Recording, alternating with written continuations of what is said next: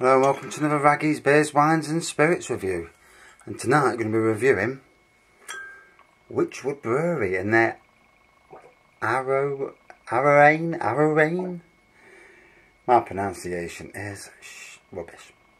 So, I've just turned the camera on and it was all blurred and I'm thinking, oh God, what's happened here? And basically, nothing. And on and off 3 or 4 times, then used the zoom in and zoom out, and luckily it's come back on. I thought that was it, that's going to be the end of my reviews, you know, well, until I can afford to buy a new camera. Whoosh. So, this is a dark beer, straight and true, 3.6%, so quite a weak beer from Wychwood. And according to the Rate Beer website, it's a mild ale.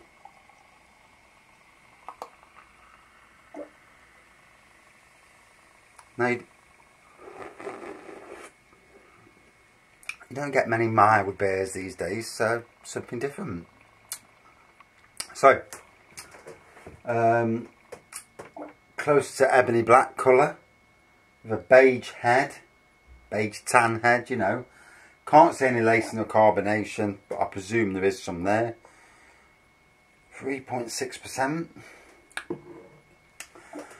On Rate Beer, from out of 66 ratings, it's got a thing of score of 3.18 out of 5.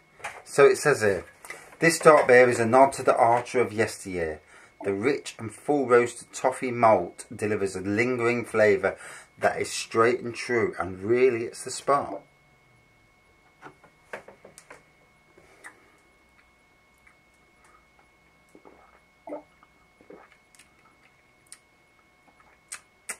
Definitely got a sweetness in the taste. So aroma.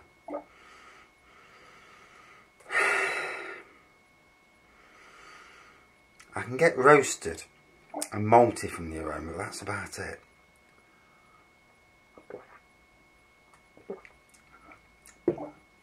Taste, definitely malt, definitely roasty, definitely sweet as well, very sweet. So, on ratebeer.com, do a few ratings, 3.4 out of 5, pours dark ruby brown with an off-white to beige head, aroma of nut, chocolate, roasted malt, dark fruits, toffee and a hint of licorice and charcoal. Heavy sweetness, light roasted bitterness, medium body, oily sticky texture, soft carbonation, sweet, sticky, roasted. Another one, 3.1 out of 5. Dark fruit, caramel, fairly watery and light in taste, dark brown body and beige head, not bad. Final, 3.5 out of 5. Pours a deep dark mahogany coloration with a medium fizzy head. Smells of lightly toasted, grainy caramel malt and hints of chocolate and toffee. Taste follows the nose, being dominated by toasted, grainy caramel malt and notes of lighter notes of chocolate and toffee, as well as just a hint of dark fruit and herbal hops. So yeah, bit of it for such a dark beer, and 3.6%, so you know, quite a weak beer, you know.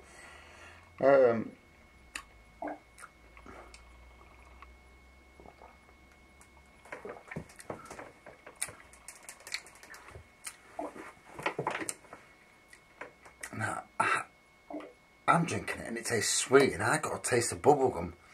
Nobody else said anything about bubblegum, so it just shows you, doesn't it, how different your perceptions of taste are, you know.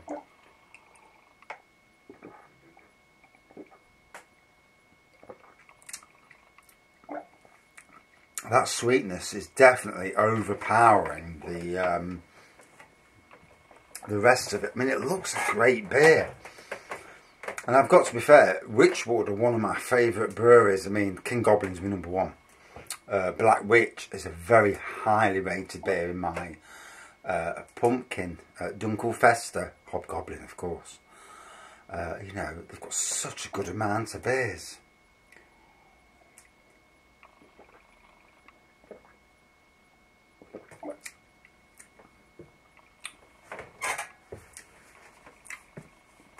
I like the malt in it. That's nice. I like the chocolate roast. It's all nice. It's all nice apart from the sweetness. The sweetness is just, I find, too sweet. And I'm a sweet tooth person, so for me to not like the sweetness is something.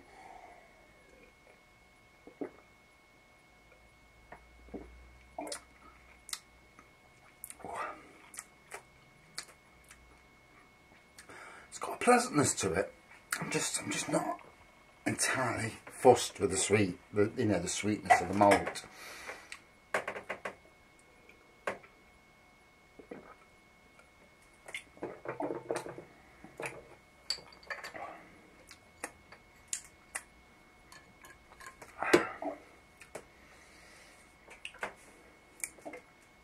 It's definitely one of them, you know. It's definitely an acquired taste, let's put it that way.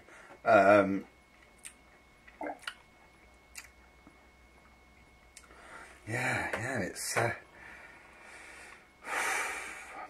Wychwood usually bring out some cracking beers.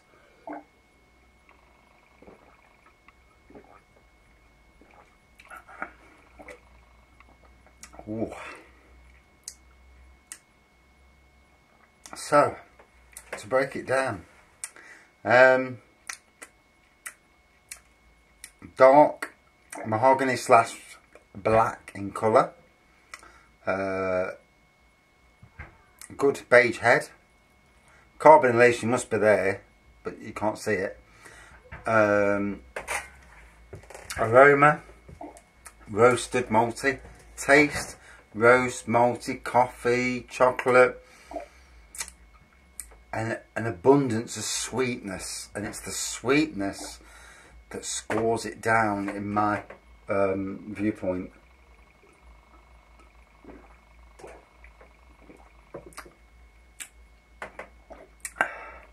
Yeah, I can't. It's really heavy, the sweetness, and to me it spoils what could be a fantastic beer.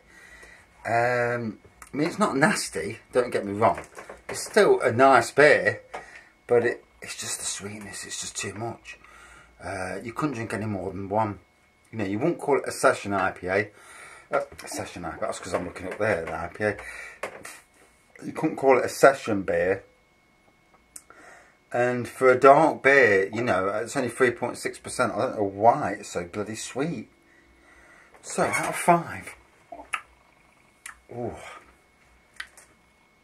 I need to wash my mouth out with some whiskey or something. Out of 5, I'm going to give it a 3.8 out of 5. Really wasn't, it's still better than a lot of your basic, your standard beers, but the sweetness lets it down, lost it a few points. Sadly, you know, I mean, looks wise, aroma, and some of the taste was really good, but just that sweetness. I mean, on the back it says, a crisp, zesty nose with light aromas of pine and dried fruit. Golden glow and delicate dry finish that will lead you back to the bar.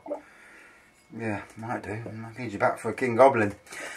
And anyway, only can tell what I'm tasting, you know. And I don't like giving not so good reviews. I'd rather give good positive reviews. But that sweetness, you know, is just too much for me. Thanks for watching. See you soon.